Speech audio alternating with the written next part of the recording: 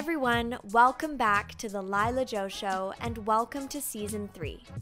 I'm Lilah. I'm an elite ice dancer and a psychology student. I'm also very curious about people and the fascinating stories that we all have to tell. So today, please welcome my guest to share their story. Today's conversation is with Tessa Virtue.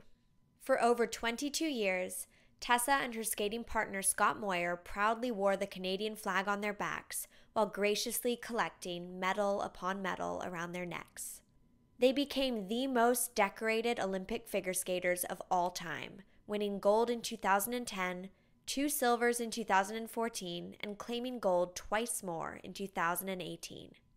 Tessa and Scott have made history and have planted the ice dance dream in the hearts of young skaters all over the world, including mine when I was 9 years old. Outside of the rink, Tessa received an honorary doctorate from the University of Western Ontario and studied psychology at the University of Windsor. Now she is doing her MBA at Queen's University, ready to step into her power suit and take her place as a groundbreaking businesswoman. Tessa Virtue is an extraordinary woman who has made and continues to make her mark on the world. She has such ambition and resilience, which is coupled so effortlessly with her elegance, grace, and gentle spirit. May I also add that she has a fantastic sense of humor. Tessa thrives when she is learning and seeks growth in all that she pursues. As Tessa steps assertively into this new chapter of her life, she does so with enthusiasm, deep, insightful thought, and her most powerful tool, a heart of gold.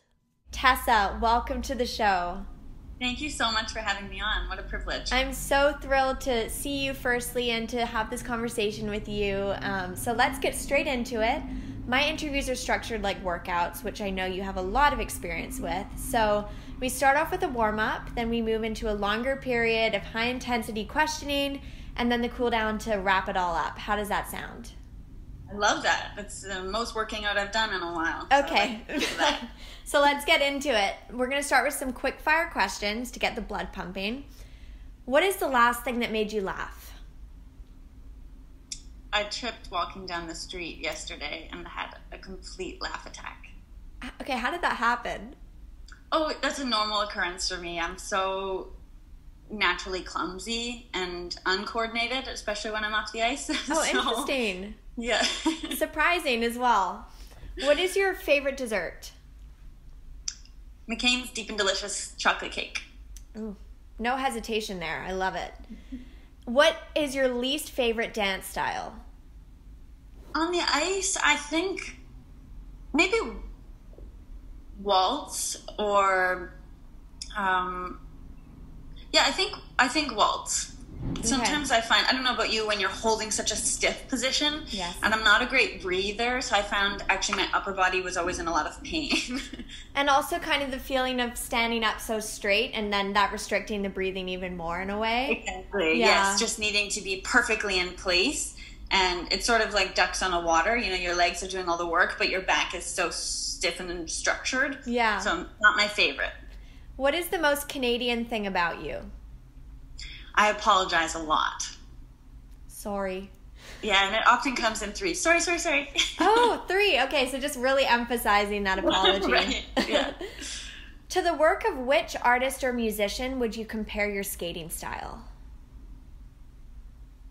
Oh, that's so hard. I'm not actually sure that's a question I can answer because I view my skating so differently and from such a different lens. In fact, it's really hard for me to go back and watch video. I know we've spoken about that in the past, how a lot of artists might feel that. But after the Sochi Games and we came back to prepare for the Pyeongchang Olympics, I had David Bowie in my head a lot because he was the king of reinvention. And certainly not to put us on that level where he was as an artist, but more so just to feel like we had the freedom to explore and try new things. And so I always talked about our comeback, and in my head I wanted it to be this Ziggy Stardust moment where I had blonde hair and we skated to our opening positions differently, and everything about us, you know, someone might see us on the ice and say, who is that team? Instead of, oh, that same old Scott and Tessa.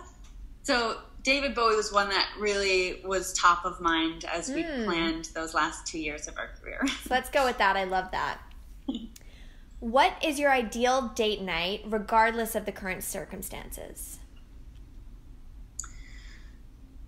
It's changed because of the current circumstances. Okay. Now I would say staying in and cooking, maybe going for a walk or something really simple. I don't think it takes much, you know, a crib game after dinner, a glass of wine, some good music, dancing at home. That's about it. Oh, that sounds pretty perfect to me. And I know that you love a cozy night in with PJs. So what do your favorite pair of pajamas look like? They are fuzzy and they have flamingos all over them. Okay, I think I need a pair. We need some matching ones for our tea nights. Amazing. Okay, so are you warm? That's our warm-up done. I'm warm. I like this strategy. I just feel like we need to get into it, and we're such pros at working out. Did you start interviewing with that sort of approach? Yeah. Right from the beginning? Yeah, I wanted smart. to think of a structure that felt natural to me and also unique as like an athlete interviewer. So people like it so far, and I certainly enjoy the structure, so I'm sticking with it for now. That's great. So I always like to start with my guest childhood to understand your foundation and how you flourished into who you are today. And your best friend and number one confidant is your wonderful mother, Kate. And it seems like she planted the seed for what would be your mantra in the 2018 games with Scott, which was, "We are unstoppable." As a child, how did your mother reinforce in you the knowledge that you were limitless? My mom's approach to parenting was to equip me with the skill set to, you know, flee the nest and flourish. So she wanted all of her kids to be fearless, no matter what we might take on, whether that was just walking up to a table to eat lunch at high school or going skiing for the first time. Whatever it was, she wanted us to approach with this feeling like we had the confidence to try. And that gave me the sense of self-worth, and it also gave me a sense of self. Like, I was trusted to make decisions really early on, and I failed and I fell and I stumbled, but she allowed me the freedom to do that. And I think that's so important because I applied all of that then to sport, especially, you know, whatever it was I was taking on, I knew that it was coming from a place of deep internal motivation because I had chosen it, and I needed to put in the work to succeed at any different level. And I know that there's such power in a sense of autonomy, especially as a child, to be able to feel like you have that choice and that you're the driver of your own life. It's an admirable quality in a parent, for sure. It is, and I can imagine it's not easy. I totally understand parents who want to bubble wrap their children and protect them from, you know, all of the hardships and obstacles in the world that they might face. But it does offer me a real sense of self-confidence in knowing that, you know, I have experience and, you know, that I have a certain toolkit available to me should I need it. And speaking of this toolkit, because I know that your mom was a dancer growing up and you started ballet, which was your first love, at 3 years old. And I know that you spent one particularly transformative month at 9 years old at the National Ballet. So what tools did this month equip you with that you feel are prevalent and very much used today in your life? It ended up being, as you said, really a special formative month for me. The first 2 weeks, you're not allowed any contact with your family. So no letters, no phone calls or anything at 9 years old. And I think the whole point is to throw you curveballs and see how you adapt and cope. So things like, you know, learn how to just sew the ribbons on your point shoes, or budget for your snacks, or, you know, whatever workouts, and then dealing with, you know, other dancers coming up and saying, I've already been accepted into the program, and feeling deflated because I hadn't received that news yet, and, you know, things like that. So I think what that taught me was that I was resilient. And again, I just learned how to develop these coping mechanisms to thrive on my own, and sort of this sense that I could get through anything.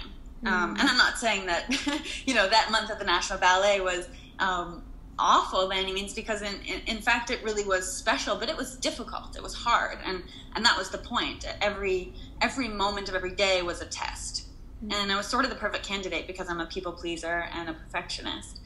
So it's so sad to look through the journal from when I was 9 staying there, and I just lament about messing up the choreography or the steps, or my bun fell out in class one day, and I was so discouraged, and I just felt like I had disappointed the teachers, and I would do anything to make up for it. And so it's interesting to reflect back on now, just that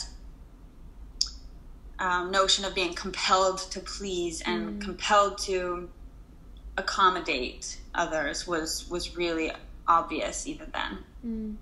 And as a young girl, you said that you were always watching and observing and had quite the knack for imitating people. So, for example, your gymnastics coach, you wore the same tracksuit, put your hair up with the same scrunchie, and even went as far as to chew the same gum. So, when were you able to retire from the role of an observant understudy and begin to step in and celebrate your own quirks to then become somebody for others to imitate? What a great question, and such a good memory you have.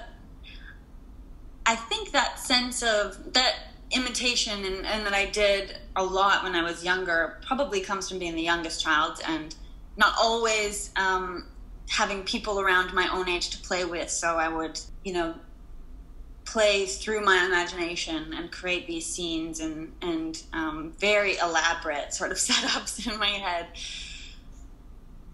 I think part of moving away when I was young at 13 and then maybe more so to Michigan at 15, that was a bit of a transition, I would say, being a teenager and trying to figure out where I really fit in. And then ultimately, maybe when I was 17 or so, realizing that I would be on a path that was abnormal. So I was forced to sort of reflect in those teenage years on who I was. And as you know, in ice dance, you can only imitate Shailene Bourne for so long. At some point, you have to make your own mark. And Scott and I wanted to be quite definitive about having our own signature, if not style, then approach to skating. And what was that?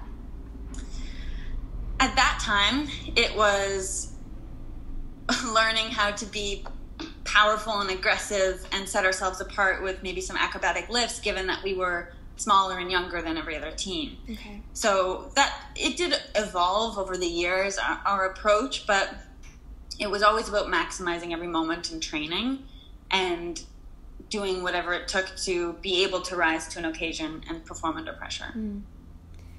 I know that you started skating for the first time because there was a certain school trip planned. So you asked your grandmother to take you to the rink so that you would be prepared and ready to go for that trip. And I know that at first she was quite adamant that skating remained something that you did for fun and wanted to shield you from the tests and the competitive part of the sport. But it was the competition that really drew you to the sport and was essentially what was missing in your life upon your first retirement in 2014. So how did your home environment foster a passion for competition? My parents are both quite competitive, and each of my siblings as well. I always joke that I was the least athletic one of the family, but even backyard baseball games were heated. Everything mattered, and we all sort of approached, particularly sport, with that same enthusiasm and drive. But I learned pretty early on that competitive fire burned brightly inside me, and it propelled me in so many ways because it was a benchmark. It was always something to strive for. And I'm such a goal-oriented, task-oriented person that when I know what I'm working towards, it's quite clear for me, which has been an interesting thing to navigate, especially recently, and just figuring out where I channel that energy now. Yeah. And you said that you were surrounded by compassionate, considerate, and empathetic people growing up. And for me, this is such a radiant quality in your character. How have you been able to use the superpowers of empathy and compassion in a competitive environment when head-to-head with your greatest rivals, especially in a sport where women are so often pitted against one another? Yeah, it's an unfortunate part of not just figure skating's culture, but our society at large. True. And it's so sad that, we grow up with that exact notion that you mentioned. We're pitted against one another as females, especially when we can compare that with our male counterparts who simply don't face that in the same way. Empathy comes into play when you realize that rivalry or that heated sense of competition is actually so healthy. When you can turn that into a positive, reframe it, and realize that that's what makes everyone better. If we elevate the entire field, then everyone is at their best, and that's true competition, and that's what you want.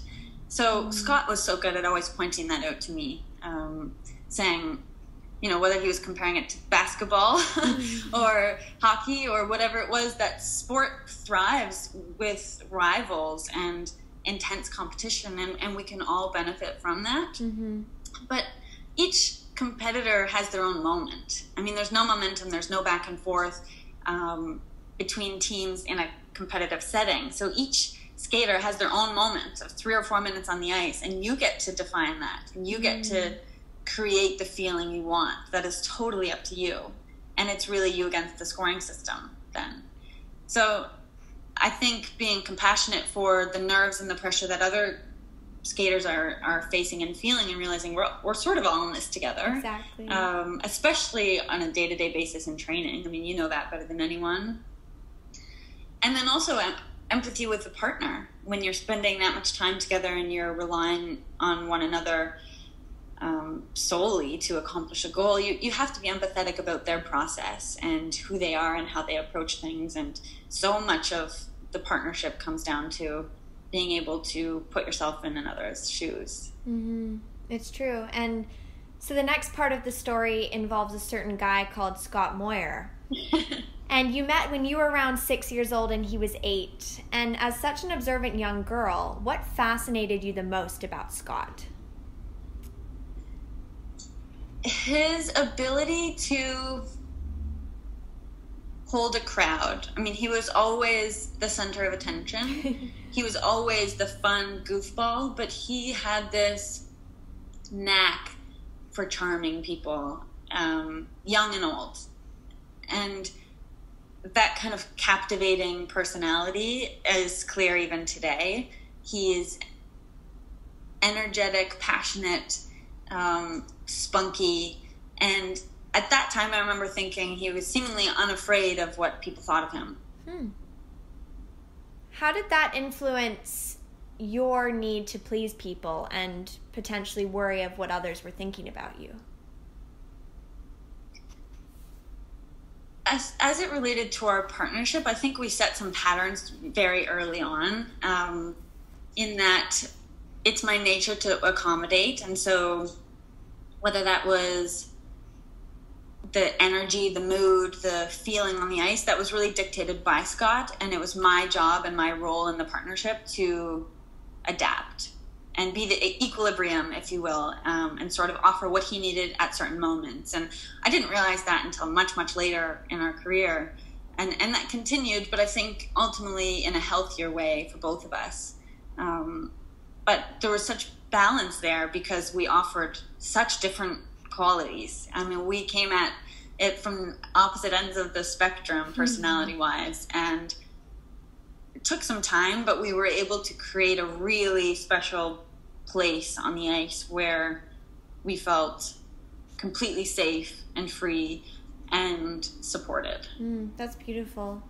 And of course, after skating together for 22 years, I'd say you know him pretty well. And I have a segment on my show where I have my guest create the Instagram bio for their skating partner. What are some key details that you absolutely must include in Scott's bio that a lot of people might not know about him? He is generous, incredibly generous in every way possible. He's determined. He's one of the most driven athletes I've ever seen. And, you know, fortunately for me, I was able to feed off of that energy every day. But he taught me what it meant to really be an athlete. I mean, one of our coaches, Paul McIntosh, said that he's a training animal. And in that setting, he was at his best. You know, he could focus his energy and attention into something that really mattered and meant something to him. He is fun and funny, and he takes his role as a family member, as a community member, even his role within the skating community very seriously. Yeah, I know that he's definitely a family man. Yes. And you've spoken about having a very strong head energy while Scott leads very much with his heart. How have you been able to quieten down your dominant thoughts and rather listen to the whispers of your heart and gut? It was always important for me, especially as I moved ahead in my career, to approach it like a business. And it meant that might not be my space to make friends. It might not be the place that filled the void of my personal life. It wasn't in skating, but it allowed me to approach things very logically, methodically, and it really took the emotion out of it. Just the way that at the start of each season we would seek new resources for new programs and new elements of our training. It all was strategic, and I think that was necessary for me, and I don't know if that's being a female in the sport or if that was just simply, you know, the way that I decided to cope with that. But as you say, Scott was the opposite. So the challenge was, when I was on the ice especially, how could I let myself give in and be free in a moment? And Marie France taught me that maybe more than anyone. You know, when the music starts, you get to dive in and be another character for 4 minutes and just be in that bubble, that world, that sphere. And how rare is that for most people in life to have that sort of escape or outlet creatively? So I did feel like within the business construct that I had created, you know, in my approach to sport, it was really when our music played that I could try and let my heart lead. And so much of that was easy because I could play off of Scott's very tactile energy that was so much from the heart. I mean, that's all that guides him. Really, it's a gut and it's a heart. And it was fun to be able to just be that close to him, to almost allow myself to be free and liberated. You know, that's so refreshing to hear because, as you know, I'm very much a head energy as well, and I like to satisfy my intellect, and I think too much in skating, it's true, but it's nice to be able to hear that you could channel it and really entertain that part of who you are and that dominant trait, but then that was more in terms of the planning and the decision making, but then there's still that moment of release afterwards. It's a really cool insight. Yeah, and I think, I mean, the cool thing about our sport is that you can also plan that as you're learning something or working on something with different coaches. Often with Patch, for example, we would decide at the beginning of the lesson, this is going to be very technical.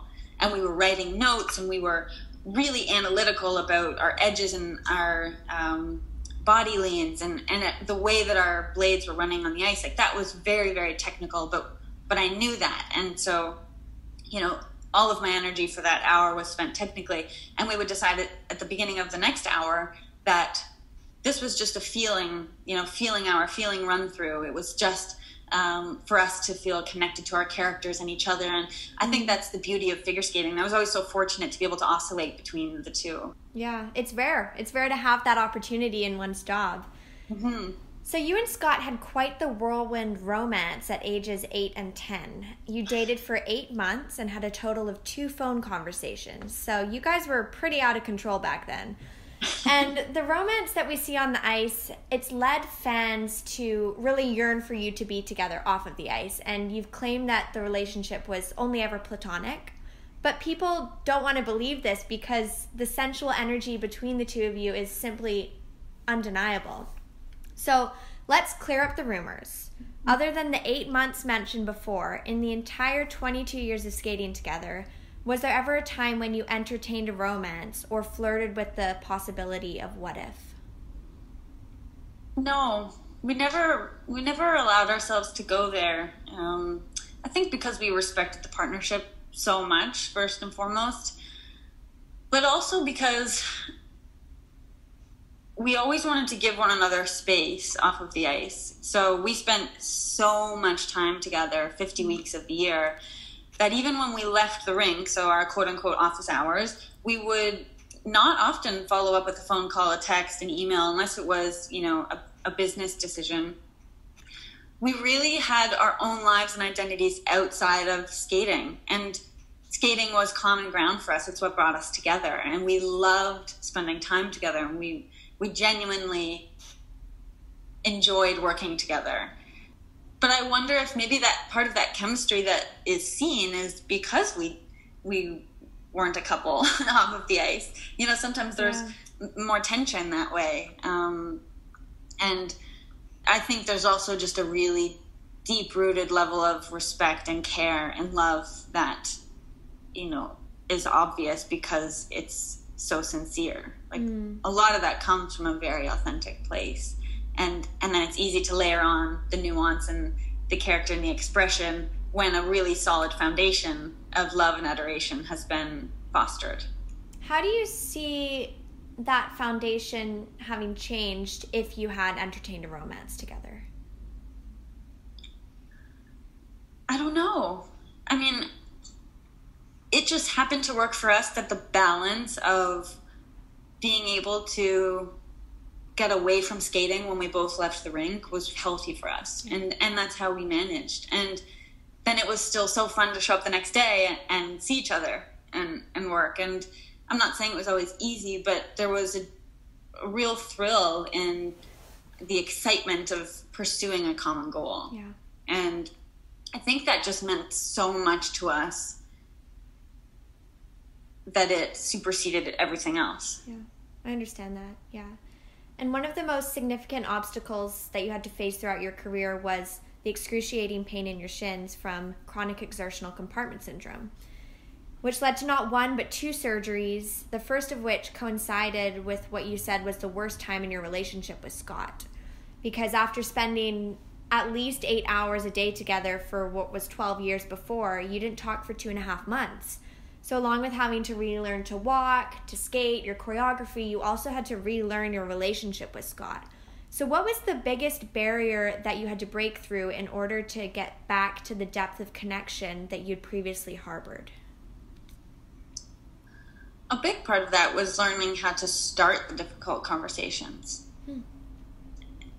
And we're both sensitive, we're both stubborn, we're both probably too conscious of hurting the other's feelings. And that, in a lot of ways, was what bolstered, such a unique bond in what we shared. But it might have been might have worked against us sometimes when we just needed some brutal honesty, because we would tiptoe around things and sort of walk on eggshells just for fear of hurting the other. But it was beginning those conversations. It was committing to basically marriage counseling and therapy, and learning that how we communicated, how we spoke to one another was just as important as how we pushed on the ice or how we skated in vault position. It was fundamental and critical to our success that at the root of it all and at the center of it all was a really strong, streamlined sense of communication. Now I want to understand the extremity of what retirement would look like, because you had an extra decade of experiences that would strengthen that bond even further. So did you experience a grieving process after your final goodbye to Scott Moir as your skating partner? Yes. Yeah, I did. I remember feeling like maybe I was losing my best friend, and that sort of constant source of stability and support, which is crazy because, I mean, we talked about that too. He'll always be in my life and he'll always be there for me. Yeah. And I know that, but without having skating to really bring us together and without feeling like we were working towards the same thing, I worried that, you know, some of that would dissipate and our personal lives would take over, and, you know, maybe we wouldn't come together in the same way. And yeah, I did. I felt like, I mean, I lost a business partner and I lost a best friend and I lost a skating partner. And so all of that was going through my mind sort of as we finished our tour. And then I realized, like, actually how beautiful that was to be able to end that chapter in exactly the way that we envisioned.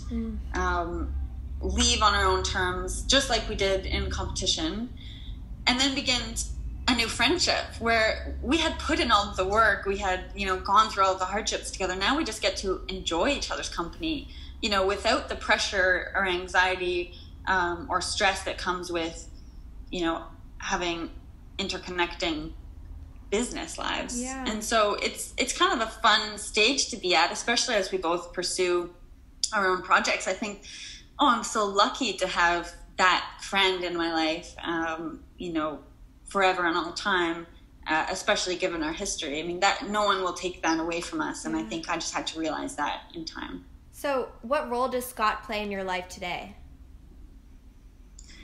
He plays the role of really, really good friend. And I mean, we have so many shared experiences that will bond us in a way that no one else will ever understand, even those closest to us. But it's so nice to be able to know that should either of us ever pick up the phone and need something, the other would be there in a heartbeat. Yeah. You're listening to the Lilah Jo Show. So this injury continued to haunt you all the way to the ice at your Olympic debut in Vancouver in 2010. And I don't think people fully understand the extent to which you suffered at this time, to the point where even the 3-minute walk to the cafeteria in the Olympic Village was barely enough for you to handle once a day. And timing is such a crucial part in the sport, and this was your golden opportunity, literally. So how did you weigh the risks and reward of training relentlessly and competing to become Olympic champions while quite possibly pushing the injury to the point that you would ruin your future in the sport? It's so interesting to look back on all of it, because I think as more time passes, I see it through a different lens. Okay. And recently my legs have acted up again and I felt immense pain. And that caused its own little flurry of emotion, only because I thought upon retirement then maybe I wouldn't have to deal with that chronic pain, which was silly of me and foolhardy to even think. But I look back at the Vancouver Games, especially as I can so easily channel that pain, and I know what I was feeling. And I think that maybe to come full circle, what my mom instilled in me when I was young, that sense of resilience and autonomy and grit, I was able to rely on, because I needed to trust the training that we had. And it might have been limited and it might not have been perfect, but it was all we had to go off of. And I needed to trust our material, and I needed to trust my partner, and I needed to ultimately just trust myself and trust that I had the willpower to just push through. And I did always feel that. I always felt like no matter what happened, like I would just push through the pain if required. So it was a strange feeling, but that was the first time we got into flow on the ice. In both, I'm not sure so much the compulsory dance, although we skated well, the original dance and the free dance at the time. We felt such flow. We were so present. I was aware of what was happening every single moment, but it was almost slow motion, and I felt in control, and I felt this probably unearned sense of like, we're just going to do it. We're just going to win. And I think that's naivete and it's a bit of innocence, but I just knew it. I just felt like it was our rink. It was our time. And no one could stop us. Whoa, what a feeling.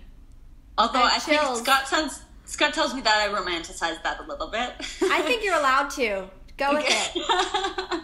It's a but nice I did feel feeling strangely calm and serene as we took the ice, especially for the free dance. Oh my gosh. Of course I was nervous. Of course I was feeling the butterflies and the anxiety, but I did feel strangely calm. And I think that was just because I had no other choice but to mentally convince myself of those things, whether they were true or not.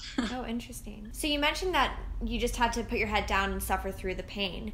Can you recount another experience in your life where you had to don this armor of grit and bear such pain, either physically or emotionally, because there was an opportunity to be seized? Yeah, I've felt that a lot with my shins and calves, just with that particular injury. Yeah.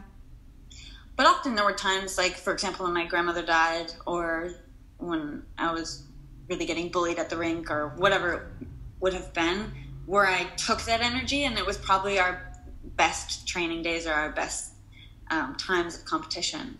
And I think that's true for a lot of athletes, that sometimes when you're a little bit sick, a little bit injured, something's going awry in your personal life, you're more focused on what you need to do. And you would never wish that on anyone, but it could just be the mindset of just needing to reframe and use that to your advantage also. It's a mental thing, but that certainly came in handy. And I think, often when things were turbulent for us, we found a way to have our best performances.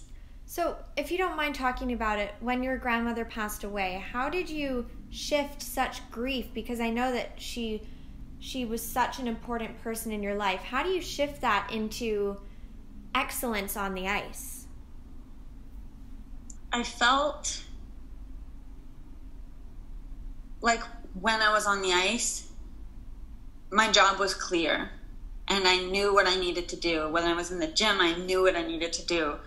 Sometimes at home or off the ice, like you flounder without the same sense of purpose or structure. Mm-hmm. And while grief would overtake me, in those situations, I would get on the ice and Scott would squeeze my hand and he'd say, "Oh, you're so much like Noni," or something.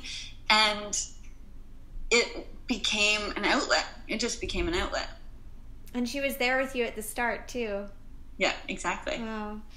I really see your injury as a metaphor in a sense for mental health and well-being. And I also believe in the power of acknowledging the cracks in the armor and honoring when you do feel down. So how have you learned to listen to yourself when it's time to sit with your feelings in order to work through the pain rather than just pushing them aside?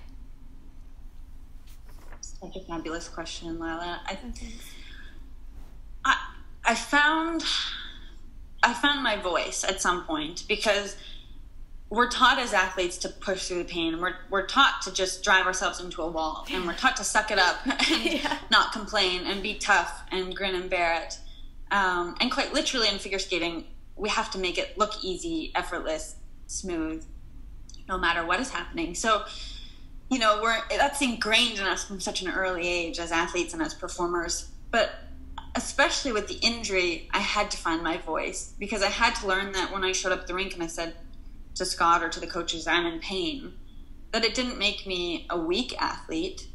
It just made it easier for all of us to create an adapted training schedule and plan. Mm-hmm.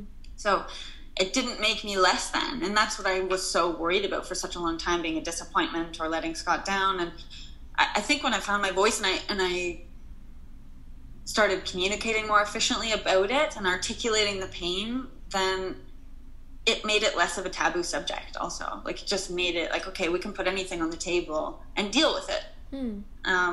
Because we just know that we'll make it work. And I think that was a really powerful thing. And as far as reflecting, I've always been quite self-aware in the sense of I do analyze my feelings and emotions a lot, just naturally. And then that's, also been further established with my psychology studies and work with therapists. So it's natural for me to do that. I need a sounding board. Sometimes I need to hear myself say things out loud to know the patterns or what's happening in my head. Who's your sounding board? My mom, usually. Yeah. She's the best sounding board. Sometimes your mom. Oh yeah, she's a good sounding board, I have to say. Yeah. So I've learned that that's healthy for me, and when you zoom out and realize that it's always a wave of emotion, the ups and downs, and I think it's easier to embrace the low moments as much as you do the high moments. Yeah, and it's hard to not cling on to the high moments too, because those disappear just as quickly. Absolutely. And in fact, I think it's hard to cling on to them. It's hard to find joy in any kind of victory or happy moment because you're always looking ahead. Yeah. And you're always wanting to improve. And sure, just to use it in skating terms, you're standing on a podium, but in your mind you're thinking what you can do better for next time and how you'll handle things when you get home and you're back on the ice. And I think that's true of most things in life. You know, we're always planning so far in the future and trying to be bigger and better that we forget to take time to actually celebrate those little wins or moments along the way. Yeah, it's true. And I can tell that you get quite a lot of comfort and clarity in writing in journals. And they've certainly documented your dreams, emotions, and deep reflections over the years. So let's start with your first form of a journal, which was your grade 1 notebook, where you expressed for the first time your Olympic dream of competing with a Moyer boy, but it was actually Scott's older brother, Danny. So while you certainly manifested not 1, but 3 Olympic appearances with a Moyer man, it was Scott, but I'm sure you're perfectly happy that it was him. But you shared your incredibly honest and insightful journal entry from February 13th in 2010, just 6 days before the event started in Vancouver. And you wrote, "Somehow I don't feel I measure up. Do I belong here? I have to tell myself that I do. I deserve to be here." And then you realized that it's not just about being here, it's about winning.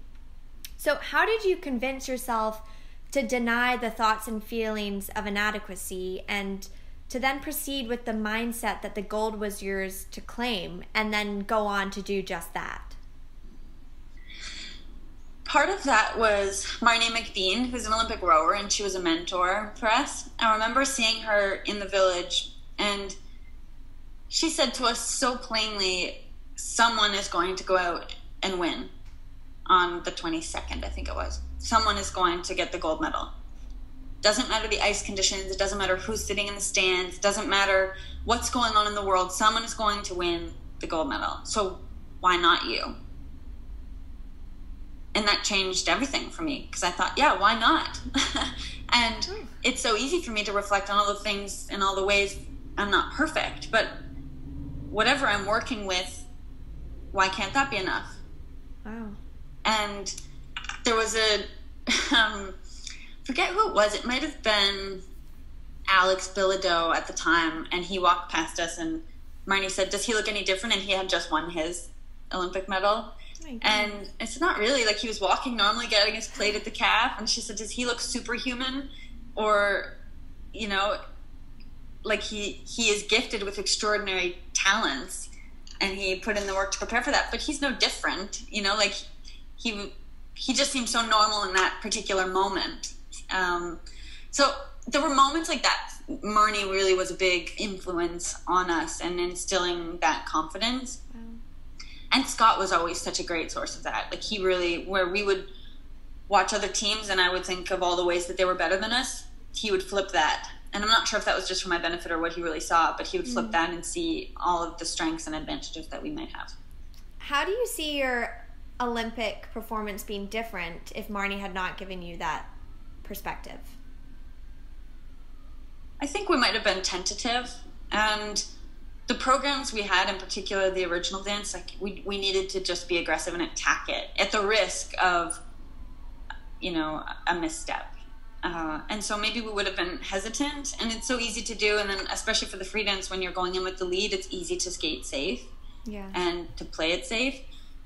And we talked a lot about, did it matter?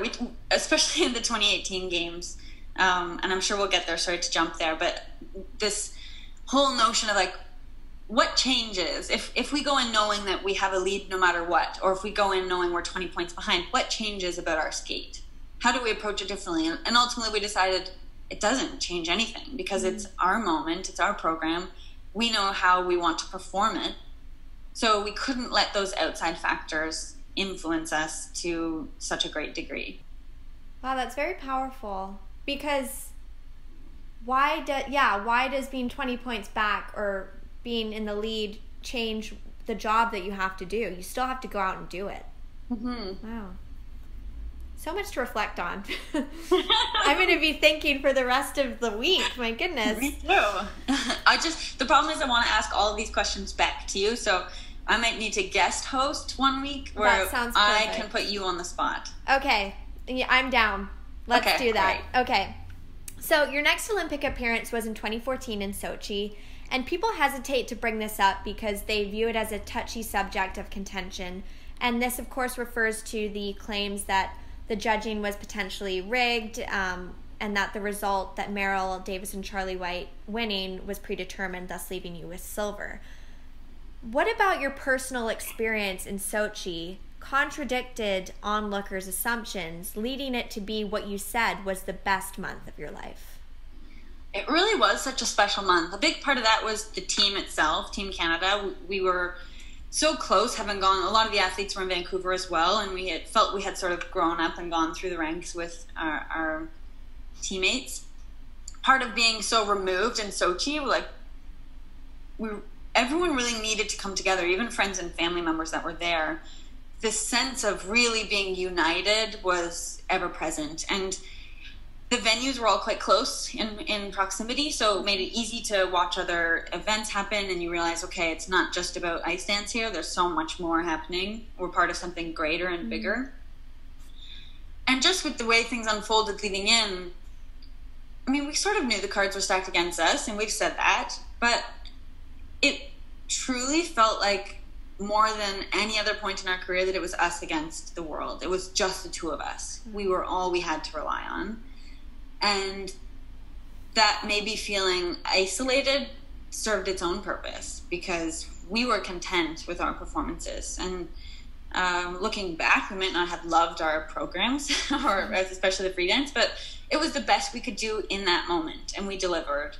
So when we walked away, we were fairly content. And also, we do have the ability to watch Meryl and Charlie, for example, and they skated so well and probably outskated us, especially in the free dance. So there was no sense of bitterness or resentment for that. I think that's true competition. And in fact, that's the beauty of sport. Yes. So we were disappointed in silver, but we couldn't take anything away from our competitors. And we just weren't good enough. We just weren't good enough for there not to be doubt in the judges' minds. And that's on us. And so I think we took full responsibility. And of course, with time, it's easier to see that. Yeah. But it was such a special feeling, especially coming home and feeling like maybe we had let the country down, and being welcomed with open arms and such a gracious sense of support and love and an outpouring of that from the country, where we realized, oh, I wish we didn't go in thinking we needed to defend our title. I wish we went in just knowing that everyone wanted us to enjoy the skates and to be our best, the best that we could be. I think maybe we just carried that weight with us onto the ice instead of shedding that before stepping on. So it really seems like it was the community of Canada that really helped elevate you when you felt down after that experience. Totally. And we always take things pretty personally. Like anytime there's an error or we don't skate well, we just look back at our preparation and assume that we weren't ready enough, or our material, maybe it wasn't good enough up to the standard and the quality that it should have been. And so we're quick to look inward and think about all the ways that we could be better. Okay. And after the silver medal was placed around your neck, Scott snuck back onto the ice in Sochi to kiss the Olympic rings goodbye, or so he thought. Because little did he know that 2 years later, he would be on a car ride with you to the Great Wall of China, randomly enough, where a firm decision would be made that you would be returning to competition. So firstly, why this car ride? What prompted that conversation? We had flown to Beijing, I think it was only for 24 hours or something. We went right from the airport to the arena and did a dress rehearsal, then did a show the next day, and we were flying home. So it might have been fueled by jet lag. Okay. And the best. then the sense that we had just 2 hours to spare in the car. And that translator that was in the front seat should write a book probably about those conversations. But we just got talking about what would it look like, who would coach us, what music we would skate to, what style we would want to do, how we would train off the ice differently, how we would manage my injury differently, all of those things that we just, again, thought we could be better. We still felt there was potential. And suddenly, at the end of that conversation, it wasn't a question anymore. We had just talked ourselves into it because we couldn't not try. I'm sure that there were many mental monsters to tame when taking the ice again for your return. But it seems like you actually had 2 simulations beforehand coming back from both surgeries. So how did these previous quote-unquote comebacks equip you for the most anticipated one of your career, which I assume was ridden with doubt and the inevitable fear? Oh, we were terrified. We were terrified because everyone sort of counted us out before we even came back. Everyone thought it was a bad decision for the most part across the board. And whether that was, just getting shut down from receiving funding, to family and friends, to the skating community just questioning the intentions of the comeback, we were terrified. And stepping onto the ice, it was in Montreal. It was also so weird for us because having only done shows for 2 years previously, there were no lights. It seemed so bright, and I felt so exposed, so vulnerable. I just wanted the dark crowd and spotlights and the tunnel where I could hide behind. And so it was terrifying. And I remember, so we started working with B210, an organization that helped facilitate our off-ice needs and our service staff structure. Mm-hmm. And a few of those members were in the audience. And I remember starting our short dance thinking, I hope they don't regret their decision. And I spent the first minute worried about how they were watching the performance. And they don't really know anything about skating, and the people that were in the crowd didn't know what they were watching. And so I was just so outside of my head. And of course, then we were trying to prove that we were still kind of good, that we skated out of our skins. Like we couldn't keep the energy in or between us, or grounded whatsoever.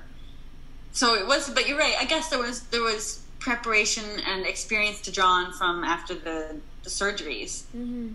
Because the more success we had in our career, the more I felt every time we took the ice that people expected something. Yeah. And wanted to see a certain version of us. I mean, that was troubling. I remember after our short dance, the first outing back, we grabbed our sports psychologist, pulled him into a dressing room, and kept him there for 2 or 3 hours.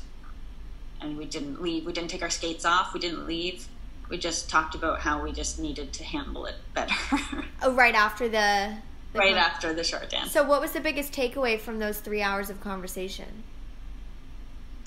We needed to be okay with imperfection, and we needed to trust the process.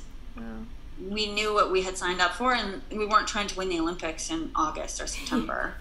And somehow that got lost a little bit. And coming back to our why, was it important that the crowd at that particular venue, the few hundred people that were there, how they viewed us, was that really going to define us? And was that what we were seeking, that external validation?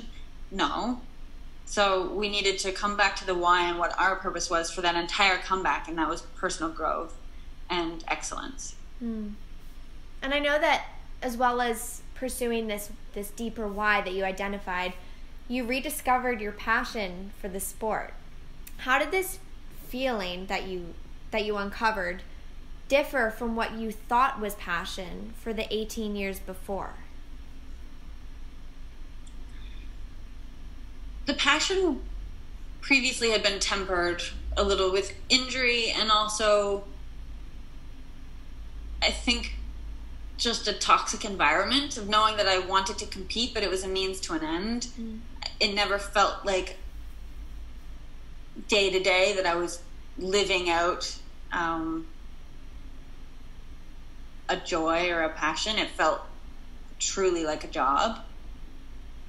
And no one recognized me. When I called home and said I love skating every single day after moving to Montreal, I would look at Scott and he would say, I don't know who you are right now. And I was just hanging off of every word the coaches said, and I was excited. I would pop out of bed in the morning and be excited to go into the rink. And even double run-throughs, I was sort of like, bring it on, which, usually are riddled with such anxiety. Yeah.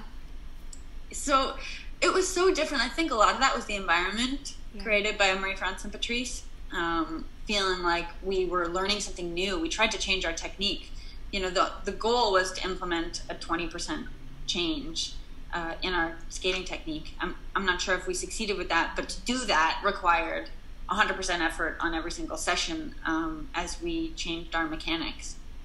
And so it just I felt reinvigorated. I felt like this renewed sense of, wow, what can we do what can't we do actually when we love what we do? And everything, maybe it was being in Montreal, it was that point in our careers, but I think probably the most important element was that we were steering the ship. We were in control, and we were ready to do things in our own way, on our own terms. And if we learned nothing else from stepping away from the sport, it was just that, geez, if you don't love the process, it's not worth it. And so many skaters I just wanted to shake along the way, as I would see them get, so dramatic and tormented and tortured over training sessions. And of course, when you care about something, emotions run high. Yeah. But having lived that Olympic moment and understanding how fleeting that is, that would never be enough. That's never enough to justify a really unenjoyable process and lead up, journey-wise. So we knew that the joy actually was in the hard work. We knew that the satisfaction came from the day-to-day structured training. And just being able to be present and appreciate every single moment of that, it changed everything for us. It's just invaluable to hear you say this, because not many people can be Olympic champions and have that feeling and then go on to say it's not all about that. And to have that element of comparison, it's usually something that people yearn for and expect so much from, but you have that outlook, and I just feel so grateful to be able to hear this and to share it with everyone listening as well. So thank you for that. And it's amazing the control that you took in this comeback, and it started from that conversation in the car where you envisioned your dream world. Who would be your coaches? What would your skating style be, as you said? And of course, you moved to Montreal to train under Marie-France Dubreuil, Patrice Lauzon, and Roman Hagenauer. And given your history training alongside your biggest rivals in the past, Meryl and Charlie, was training alongside your closest competitors an integral component in your dream world? Yeah, I think we learned and felt like it could only serve us and allow us to get better when we saw the best in the world every single day. Yeah. And I think with time we learned to compartmentalize a little bit. So take the positives of how it could energize us, inspire us, what we could learn from our competitors, and then sometimes close it off, turn off the noise, just be in our own bubble and focused on what we needed. And to do that, we needed our own team. So yes, we shared coaches, but we needed our own team of people off the ice that was different from our competitors. Feeling like we had a bit of an ace with our support staff, and something that was just ours. Yeah. But yeah, that was important for us, and it's all we knew. I mean, we always just wanted to surround ourselves with the best. And it felt like a competition every single day we went in. So I think that served us as well, because when we got to competition, I mean, we were so used to those nerves. We were so used to what that dynamic felt like, because we had practiced it. So for everyone listening that doesn't know, Tessa and Scott's closest rivals leading into Pyeongchang were France's Gabriela Papadakis and Guillaume Cizeron. So, of course, they were your training mates. So how did they influence you as competitors and training mates during your comeback? Learning about their training style was so fascinating when we first moved to Montreal, because we approach things so differently. They're quite laid back. I'm not sure how they are now, so I won't speak to that. But at that time, we were so structured about when we showed up to the rink. It was almost to the minute, the same time every day. And we had, our warm-up routines, and we would get on the ice, and we were filled with such purpose. And Gabby and Guillaume just had a different way of going about it. They managed to accomplish all of that same work. They work incredibly hard and are very disciplined. But their attitude and how they approach it was really refreshing. So we learned a lot from that, and we were able to take some of that ease maybe and apply it to our own skating. And of course we were just in awe anytime we got to watch them perform, because they would almost go into a trance, like another world, where their bodies are so fluidly moving as one, and the knee bend is unparalleled, and the glide of the blade and the power. I mean, so much of that we could get lost in and enjoy and appreciate. And we just had such admiration for who they were as athletes. And ultimately, I think given what we had learned from Meryl and Charlie, we learned that we didn't have to try and beat them by making their strengths our strengths. We needed to have our own. And that was then up to the judges to compare and decide. But we weren't going to beat Gabby and Guillaume by trying to be Gabby and Guillaume, because no one could be. And I think there was also just an empowered feeling with making that decision of, we'll approach it in our own way and in our own style. Yeah, and it's the same, like, even outside of skating. No, you can't be anyone else, so stop trying to be anyone else. You can only be the best Tessa Virtue, Lilah Fear, whoever it is. And it's something that skating allows us to realize, but is something that can be applied in any area of our lives. You're listening to the Lilah Jo Show. So I know this hasn't been released to Instagram yet, but I'm far too curious to wait. So we're in Pyeongchang now. It's 6 days before the competition. You're curling up in a corner to write in your journal. What are you writing down? I'm writing down... Actually, I can remember about that timeline because we were probably in Seoul after having competed in the team event. We went to Seoul for 2 days. Tried to recover, basically just stayed in bed and ordered room service. It was lovely. Love it. Just got out of the Olympic bubble and thinking, in a few days' time we'd be gearing up for the main individual competition. And I remember just feeling like we were living out what we had talked about. You know that Adele song where she says, what's the lyric? Something about having a conversation in her head 1,000 times so she feels she's lived it. Yes. I don't remember that. Sorry, I just butchered that. But anyways, I felt like we were just living out exactly what we had planned and scheduled and prepared for 2 years. And every single day we simulated that. Mm-hmm. So there weren't really many surprises because we had prepared for any and every circumstance. And I remember thinking we had, a serious task ahead of us because we knew Gabby and Guillaume would be at their best. We learned a lot from competing in the team event, so we were applying some changes to maximize points. Oh. But I felt ready, and I felt as if the work had been done because we didn't leave any stone unturned in those 2 years. And honestly, that is the best feeling as an athlete because there's such strength in preparation and feeling confident about that. And I had faith in our team. I had faith in our plan. I loved our material. I was excited to skate across the Olympic ranks. Oh. And I wanted to enjoy every practice, every warm-up, every cool-down. I loved being an athlete at the Olympics. And I realized that I was living out what I would later reflect on as probably my favorite time. Oh my gosh. I bet that's just all you can ever ask for, especially after Sochi where you did feel like there were some stones that were left unturned. So as you said, your mantra was, we are unstoppable. So how does feeling unstoppable reflect in the level of nerves that you feel when taking your starting pose for Moulin Rouge and hearing those first few notes resound throughout the electric arena?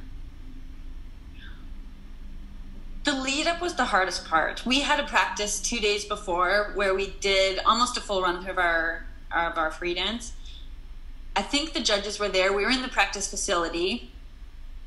And I whispered to Scott afterwards, like, that's how you win the Olympics. Because it felt like we were just building back up again. And I don't mean that to sound arrogant, because no, not at all. I was still so scared. So scared.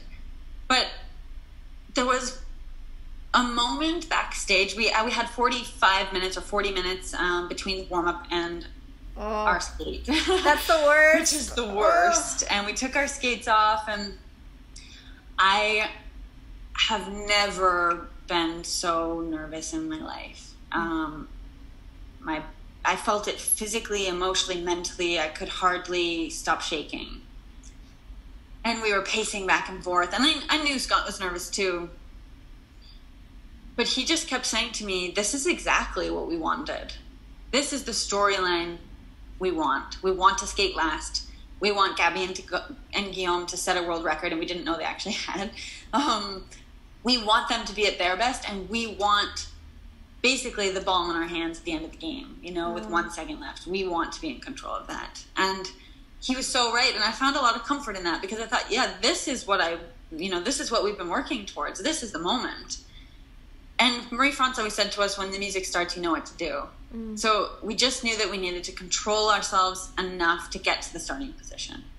And for us, that was just seeking comfort in one another and our team. And again, we had practice. Like, our coaches knew exactly what to say to us in those moments. And our mental prep coach, who was there, because we had rehearsed it. And so it wasn't foreign territory for anyone, although it was maybe just the magnitude of it all seemed greater.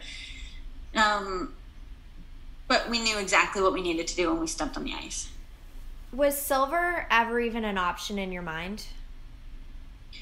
I mean, 20th was an option in my mind at some point. I think I was prepared for anything in the whole comeback. And okay.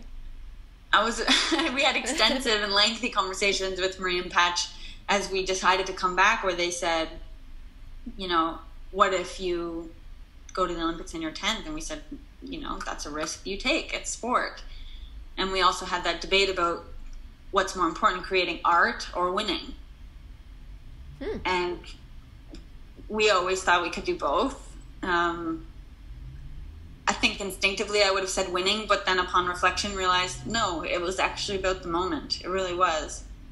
So second for sure was an option. And I think that there was a very good chance that could have happened. It could have gone that way. But we just put ourselves in the position to be the best we possibly could in that moment. Even if we weren't at our best, we needed to be the best or good enough. Mm-hmm. This 2-year comeback was meticulously planned, with the final image in mind, you standing atop the podium in Pyeongchang. But the thing is, life continues when you step down off the podium and board the plane back home. So how much thought was given to life after the 2-year plan? And how did you keep your blinders up to the what's next while remaining so focused on the task at hand? We were very cognizant about that transition after skating. And almost every session we did with our sports psychologist, we touched upon that very subject of how life looks and how we shape that after skating. So I never wanted to define myself or identify myself solely as a skater. I knew that would be a platform from which I would jump off after. And I felt it allowed us the freedom to be really present in sport. I know there's this mentality of if you have a plan B or a C or a D, that maybe you're not putting all your eggs into one basket and only relying on plan A. Yeah. But I felt it just further solidified the fact that skating is finite. That time as an athlete in our lives was significant, but it was over like that. Oh my gosh. And I'm knowing what my rough plan was after the games, which was also fairly planned out, was important to my success as an athlete, because I needed to know that, my future didn't entirely depend on the moment of the Olympics. Life would go on. Yeah. And there was more than just figure skating in life. There's a big world out there I could explore. And somehow that made me feel better, and it alleviated some pressure. How much did the next steps after the games ride upon the gold medal around your neck? That's a great question. I think it was probably different in Pyeongchang. I'm not sure if that was the effect of social media, the coverage, maybe just that it was our third Olympic Games. I'm not sure, but it was different. It really was different. But I felt like my personal priorities didn't really change. I was so sick for months after the games. I got bronchitis and the flu as soon as we finished competing, but then it lasted for months. Oh my gosh. So I was also forced to sort of shut down a little bit, and then I stayed busy as I was really sick, so there wasn't really time to think. But I was able to dive into that world and chaos knowing I had expected it. Okay. I had sort of anticipated that whirlwind, and it's a short window for Olympians and athletes following the games. It's a really short window. So I was ready to say yes to some things and experience things. And it changed just, I think, because there was a different sense of notoriety or a different level of that maybe when we came home, which again is fleeting too. But yeah. And in those years leading up to Pyeongchang, not a decision was made where you didn't ask your question of, will this help me win the Olympics? What is the question that you ask yourself now to replace this? Will this allow me to learn so that I can grow into the businesswoman I hope to be? Oh. How long did it take you to identify that question? Not long. Not long, because like you, I'm very curious. And ever since I was really exposed to, I would say, the business world or the corporate world, I was fascinated by it and I always wanted to understand how it worked. And I assumed that at some point in my life that would be a role that I would take on, something in business. And I started having these informational interviews, I realized they're called. I didn't know I was doing them, but I would just meet with people and mentors and amass this really great network of people who could help me learn. And I could learn vicariously through their experiences and their insight and glean some wisdom from someone else. And I think there's something to learn from everyone. Yeah. So that question was ever present, but it came to the forefront when the Olympics was off the table, and that became a driving force. And I'm stepping into a world now, almost everything I do, I don't have the credibility or the experience that I did in ice dance. And so my whole goal is just to learn and grow and evolve and challenge myself personally in new ways. Following the retirement, you said, it'll be interesting to see how I fill that void. And this is something that really looms ahead for every athlete. To what extent have you sought to draw parallels between your skating and your life in this new chapter in order to simulate the aspects of the sport that gave you such purpose and growth? In the same way you've structured your interviews to mimic workouts, I think the same can be said for how I'm approaching new challenges now. So that's learning everything I possibly can about whatever the field or, thing I'm taking on. Putting the right team of people around me to rely on those resources and to feel supported. Being very clear about an action plan and my priorities. Being conscious of how I manage my energy. Right.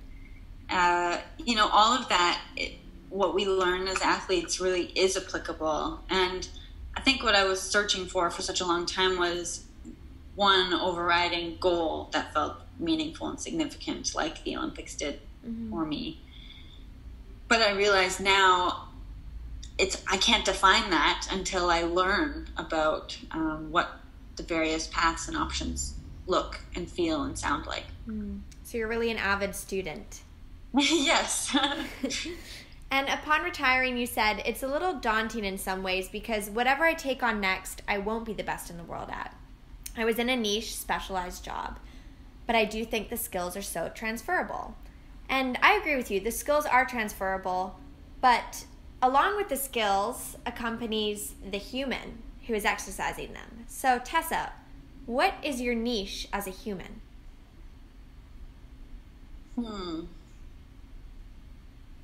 I think my niche as a human is connecting with people and being able to connect on a level that feels deep and meaningful.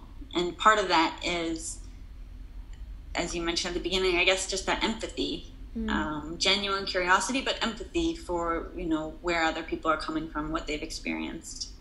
You said that you are a perfectionist, as am I, and when asked about your weakness as a skater, you replied, oh geez, how long do we have here?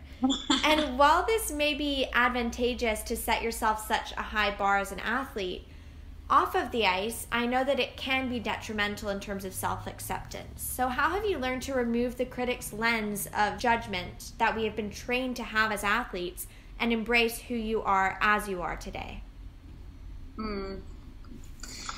Beautifully worded question.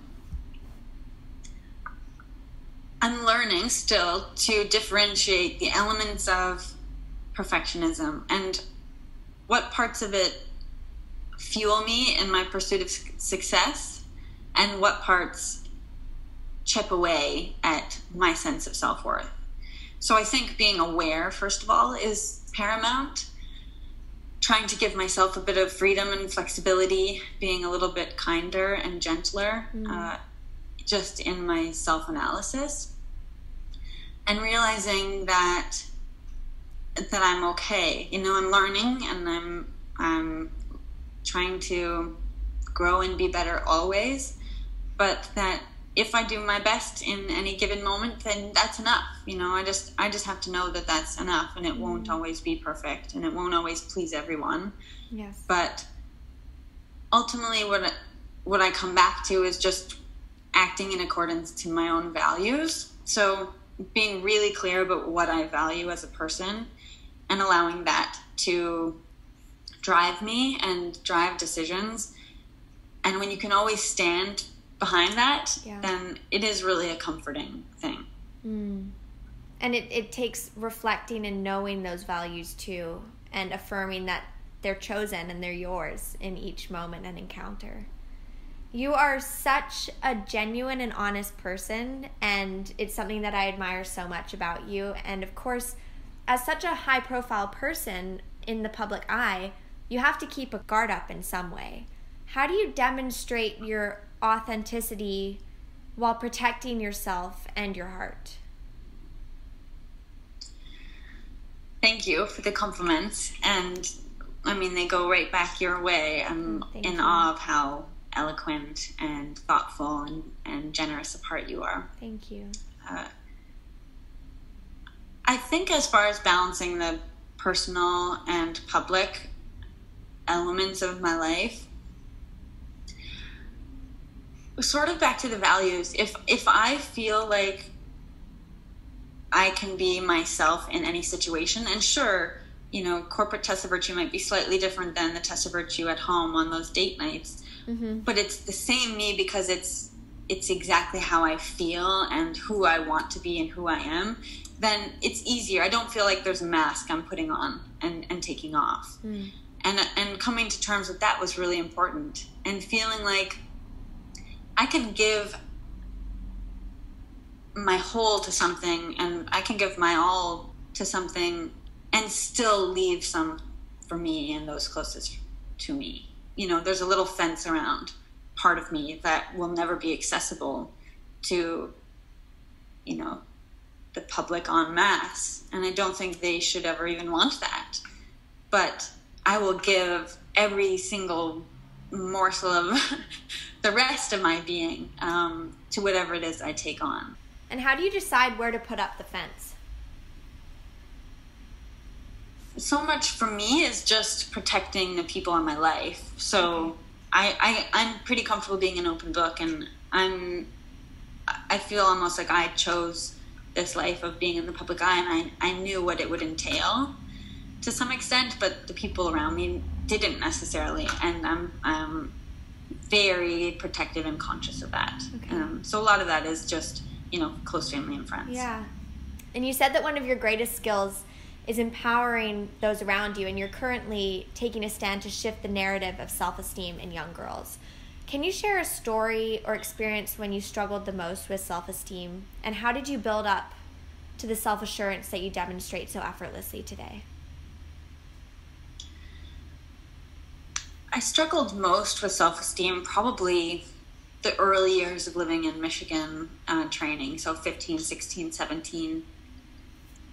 I think that's a tough age for many females, as you're coming into your own and navigating the world. But I had to learn to lean on the people around me that I really trusted. And unfortunately, some of those people broke that trust, and, that loss of innocence in that sense. And everyone experiences that in their own way. Yeah. And I can look back on that and reflect on the fact that it allowed me to grow and really be discerning about who I surrounded myself with, but also learning to accept every part of my being. And whether that was on the ice, even when I put myself out there to be criticized, or off the ice, I think I had to learn to filter what voices I let in. And everyone has an opinion. Everyone wants a piece of you and a piece of your success. But if you can filter those voices and narrow it down to people who really have your best interest at heart, then it's constructive, and it's, it builds you up in a way, instead of tearing you down. Yeah. It's hard to discern it though, right? Without going through those harder experiences where the trust is broken. Exactly. I mean, you do need to go through that, and you need to learn those things in life, and it's never going to be perfect even as we get older. It's almost a coming of age, I think it's just an inevitable part of everyone's journey and growth. And one major aspect of our sport is the immense amount of pressure on the female to look a certain way. And you said that you've dealt with a lot of negative opinions and feedback and narratives surrounding the way that you look on the ice and how you should look.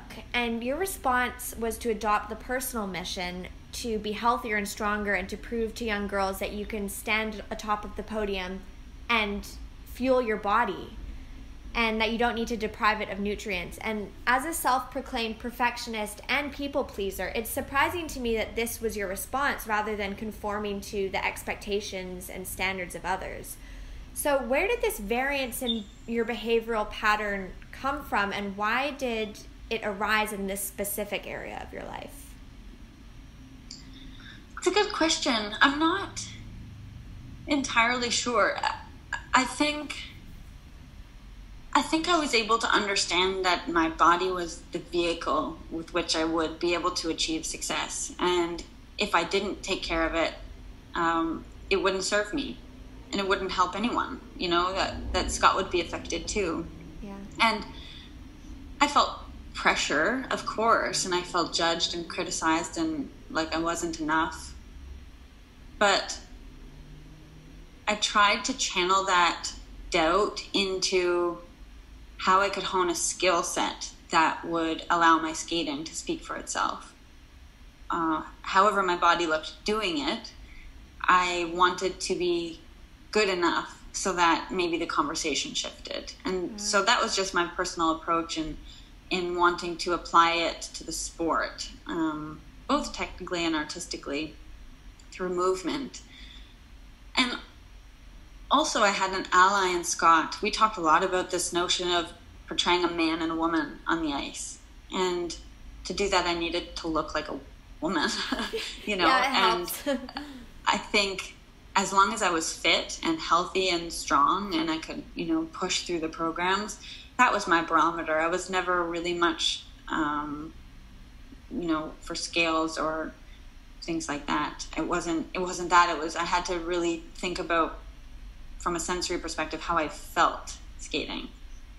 So how do you suggest people who don't have skating as the avenue to kind of channel your body as a vehicle? How do they reframe thoughts of doubt and inadequacy when there isn't this specific goal in mind? For me, I find taking stock of how I feel head to toe really helps. And also just, I still do this every day. I think, this is the body I'm working with today. This is what I have. So I'm going to be kind to it. I'm going to be generous. I'm going to be gentle, because it's all I've got. And if I berate it and am I negative in my thoughts, and if I look at my own body that way, then how can I expect it to carry me through, whether that's athletically or not? Yeah. How can I expect it to be the vehicle with which I work through life? And that's just my own sort of visual for it. It's I would rather embrace the things that make it imperfect than just get lost in trying to change the things I can't change. I mean, I'm always going to be muscular. I'm always going to have thicker thighs or broad shoulders. And, I've spent enough time over the years thinking about how I could change that. And if, I wish I could change that. But I think ultimately when I'm 90, looking back on my life, I'm going to think that was a waste of time. Yeah, that is such a good point. It's such a good point. And it involves surrendering to what you have and just owning it. Exactly. And celebrating. Yeah, and the way that you would speak to yourself, I like thinking about, would I speak to a friend like that? Yeah. And so often, we're just so hard on ourselves unnecessarily. So when we should be our own biggest ally and, little cheerleader. Yeah. So along with this positive mindset and perspective with your body, I think it's so important to have a positive vision for the future as well. So I have a little way that I like to end the workout section of my interview, where I'm going to ask you to envision your dream life 5 years from now. Where are you? What are you doing? And who are you with? So I recently did a job interview that asked me this question, and my first response, I think, surprised them, because I said I picture myself in a great power suit, somewhere in the corporate sphere, and they were really perplexed. It was a room of men, so they were really perplexed by the power suit visual, and I said, well, to me, that means that I'm empowered, that I, it's something for me to work towards that is an image of something to evolve and grow characteristically in order to fit that almost. So 5 years from now, I hope to have a better understanding. I'll have gone through school, and I hope to be in a role, in a work position that allows me to learn and grow and be exposed to a lot of different kind of departments. That's sort of where I'm aiming right now, just simply so that I have experience. Yeah. Well, I have a certain skill set. I don't have any workplace experience. I hope that I'm surrounded by quality people that inspire me the way that I am right now. I don't exactly know where I'll be, but I kind of like that. Yeah. I sort of like that I'm not limited. Yes. You're limitless, as your mother taught you from a young age. So now our workout's done. It's time to cool down quickly. Okay. As you mentioned, you did a lot of marriage counseling with Scott throughout your career. So does this mean that you're now an expert at dating? And if so, do give me some tips. I think you're just fine, Lilah. Oh, thank you. I would never claim to be an expert by any means, but I do think that it made me approach a relationship differently, in that I was very conscious of the patterns that we created early on, and I really was aware of setting a really solid and strong foundation. So I think some of that applies, and simply just having dedicated 22 years to nurturing a certain partnership, I understand the value of that and the work that goes into it. So I think going in with eyes wide open is healthy. Yeah. If you could write a letter of thanks to one person who might not necessarily be expecting it, who would you write it to and what would you say? It's a really good question. Someone who wouldn't expect it. Mm-hmm. I think, I love writing letters. I love writing cards. So I often do that for the people in my life. But when you asked the question, something struck me. And that was maybe a letter of thanks would go to the people along the way who did doubt me or us, Scott and I on the ice.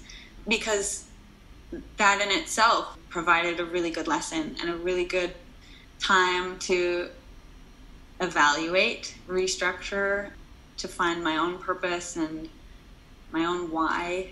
And sometimes we're so quick to dismiss, those negative elements or those obstacles, those hurdles, but they are really the things that shape you. Yeah. So maybe I would try and embrace that, and it might be unexpected, but send a letter of thanks to all of those along the way who weren't on the bandwagon. Yeah, and I suppose it would be surprising for them because often the intention is to hinder you and to bring you down in those circumstances. I mean, in the context of skating, we had the privilege of working with Charlie White this last year. He choreographed and directed our tour creatively. And, writing a letter to him at the end of that was a letter that I never imagined. After 10 years of a heated rivalry, being able to share feelings and thoughts and experiences and really come together and create something special was so, so special. And getting time with he and Tanith, I loved that. And it was unexpected, but I so value the way he views the world, and especially skating. With whom do you feel most authentically, Tessa? My mom. And Morgan. What is your favorite quote right now? I love quotes. This is an old one that I've just come back to because I found a fan who made I found a makeup case made by a fan that has this quote on it, and it says, "Don't be delicate, be vast and brilliant." And it's one that I've held on to for a long time. I love that. And final question, what is your number one book recommendation? Of all time, The Gentleman in Moscow. I've never read it. You haven't? I know what I'm going to read today. Oh, I'm legitimately jealous that you have that to look forward to. Okay. Oh, I'm so excited. So you'll love it. This recommendation will be put to good use because I have a tradition on my show where I give my guest the book that was recommended by my previous guest. Oh, and I know that you who was love your guest it. And what did they recommend? So my guest was Adam Robinson, and he recommended Zen in the Art of Archery by Professor Eugen Harrigal, and I wrote out a little synopsis. So this book is the result of the author's 6-year quest to learn archery in the hands of Japanese Zen masters. It is an honest account of one man's journey to complete abandonment of the self and the Western principles that we use to define ourselves. I've heard of this book, but I've not read it, so I'm so excited. I actually have it here, and I haven't read it either, so I'll really quickly read A Gentleman in Moscow, and then we can read it together, okay? Yeah, okay, that sounds great. And Tessa, this was such a joy speaking with you today, and I just thank you so much for taking the time to chat with me and for your wonderful friendship and just who you are. I so appreciate it, and what thoughtful questions and conversation. Thank you so much for having me on. It's a joy. Thanks, Tessa. I'm Lilah, and you've been listening to The Lilah Jo Show. You can follow the show on Instagram and Twitter. If you haven't yet, head over to Apple Podcast and subscribe, rate, and review this podcast. Join me next time for another episode. Thanks for listening.